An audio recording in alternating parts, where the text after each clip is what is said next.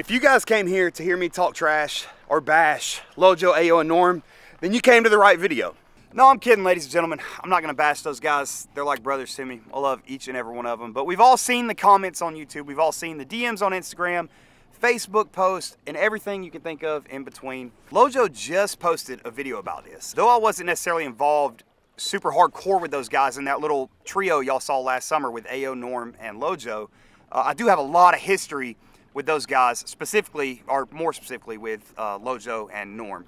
From about 30,000 subscribers to where my channel is right now, I built it completely with Norm. So, the little backstory as to why I wasn't necessarily involved as much last summer when them guys were absolutely killing it. I mean, it was a really cool trio. What was that? Oh, I thought it was raining. Trey's out here fishing right now. Trey, catch one for the camera, okay? I'm gonna try. All right. Yeah, so the reason that I feel like I wasn't really involved with everything they had going on last summer is 100% my fault. It was all on me. I started making some money, started spending my money on the wrong things. I wasn't reinvesting it into the business like you should, like you saw. I mean, you watch a Norm video or an Ayo or a Lojo, you know, it's like you're watching a Netflix video series. Like, I mean, it's just crazy. So I started buying stuff. I bought a brand new truck, a brand new Ford Explorer, a very expensive Can-Am, and just a other bunch of dumb stuff that I didn't need. So I wasn't reinvesting into the channel like I should have been doing. And at the end of the day, all that stuff is just stuff. None of it matters. So any of my younger audience out there, or any of the people around my age, don't try to buy things to impress other people, because they call that keeping up with the Joneses, and it's just not. I promise you from firsthand experience, it's just not worth it. Anyways, so hard lesson learned. But I personally feel like I will forever be indebted to Norm, because had it not been for Norm coaching me along the way, showing me the ins and outs, the do's and don'ts of YouTube, I would be nowhere near where I am right now, and honestly probably would have even given up YouTube without his help. And speaking of Norm, for those that have been asking, why haven't I been filming with Norm? Why hasn't Norm been filming with me? I don't want to get too much into this. I don't want to spoil anything he's got going on, but I assure you, in the past, what month is it? It's April? Yeah. In the past 4 months, we filmed some of the craziest things you're going to see on Fishing with Norm's channel. But that's all I'm gonna say about it. I don't want to spoil it, but we have in fact been filming quite a bit together. It just hasn't been posted yet. It's in the works. It's all being professionally edited right now. It just takes time for those really big scale videos to come out. So it's gonna happen, trust me. Now as for Lojo, I started filming with Lojo. I think the first time I ever filmed with him was probably in like 2017. Him and Norm were collabing all the time. They didn't live too far apart, and we just met each other. I think the day that I met Lojo was on YouTube, actually. I was looking up how to fish a buzzbait. Clicked on his video. He had 206 subscribers, and I had like 108 subscribers.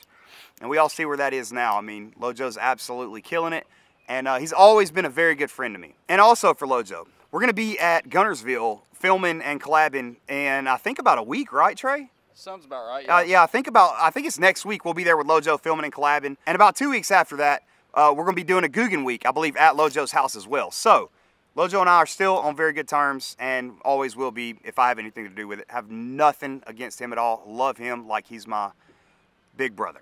Now for Ayo, I haven't filmed as much with Ayo, just because, like Lojo was saying in his video, that was Lojo's quote-unquote cameraman for a little while. But the first time I met him, I'm telling you, I just knew in my soul that dude had something special inside of him. He's one of the absolute, if not the best, fishing, boat building, survival, camping, do-it-yourself, everything else you can think of. He's one of the best on YouTube to do it, hands down. I've had quite a few hour-plus long phone call conversations with him about YouTube, content creation, and just life in general.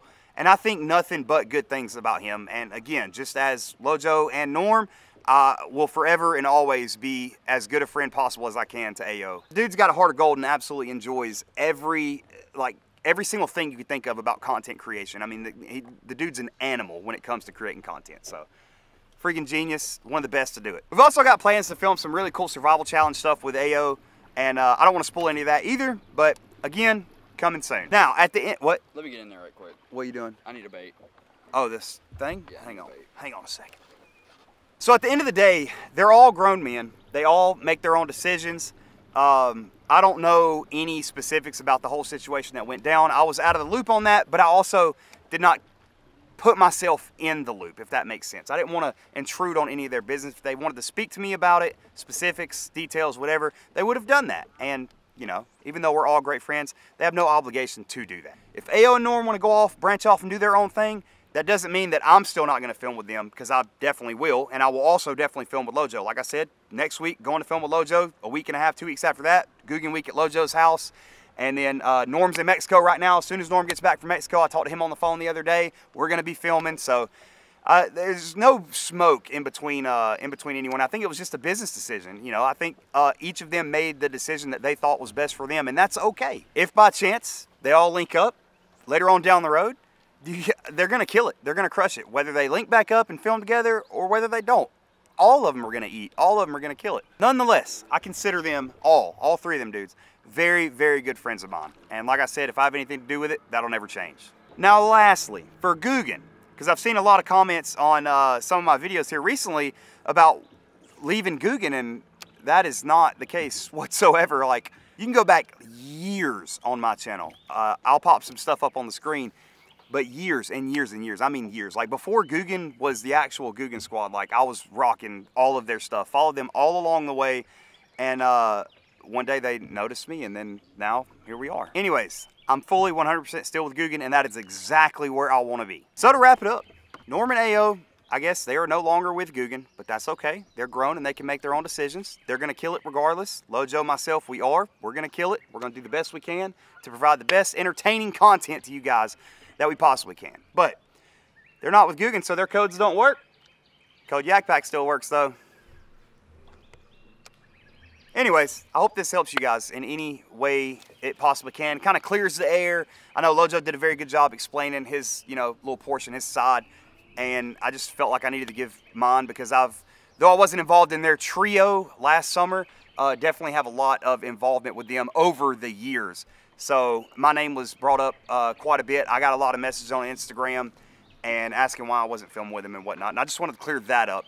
There's no smoke with me and any of those three dudes. Love them to death. They're like my brothers. Thanks for watching. Thanks for listening. Love you guys. And we'll catch you guys on the next adventure. Peace.